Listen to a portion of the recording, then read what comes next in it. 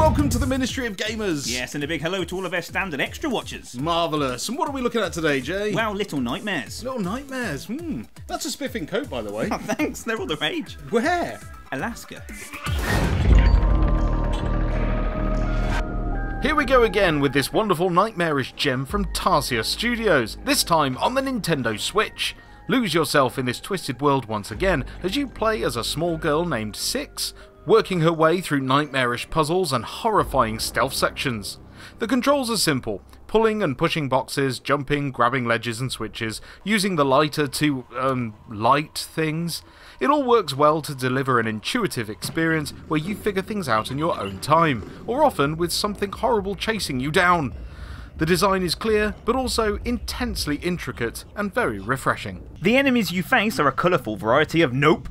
This guy here is one of the freakiest enemies in the game I've ever seen, slowly weaving his spindly arms around to find you. It's especially terrifying when you step carelessly on a loose floorboard and attract his attention.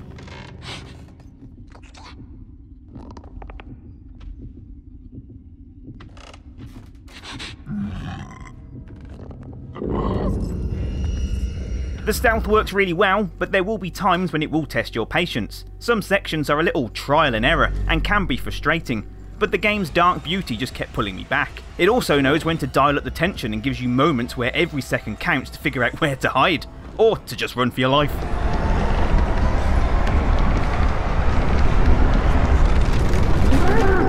There's a lot of replay value to be had with hidden items to find and lanterns and candles to light, and the story is very intriguing. I don't want to say too much about it, as there are some great wow moments throughout, but put simply, you are a starving girl trying to escape this very strange and dark place. There is no dialogue at all, everything is told through visuals and incredible sound design, giving the game a very atmospheric, foreboding feel.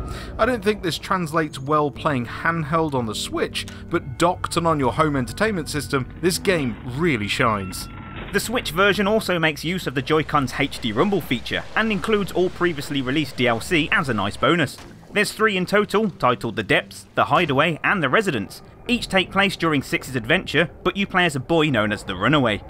It's a great package for the Switch that will give you a nice chunk of playtime, giving this a MOG 8 out of 10. And if you didn't get round to playing it the first time, go get it now. Literally. Right now? Yes, now!